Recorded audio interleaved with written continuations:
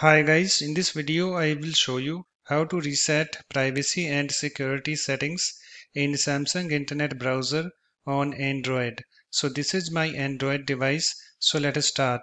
So first of all you have to open your Samsung Internet Browser. So here is my Samsung Internet Browser. Let me tap on it to open it. It's now opened, and after that just tap on this three horizontal lines, this menu icon at the bottom right, and then tap on this settings and then scroll down to privacy section.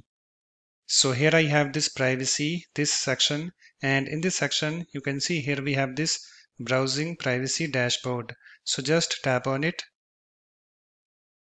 and then scroll down at the very bottom, and you can see guys here we have this reset privacy and security settings, this option. So just tap on it and I have this pop-up, reset privacy and security settings.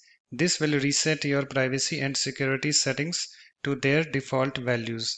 Data about the sites you have visited won't be erased. So just read this message, and if you agree, just tap on this reset this button. So I agree this, so let me tap on this reset this button, and you can see guys it's now done.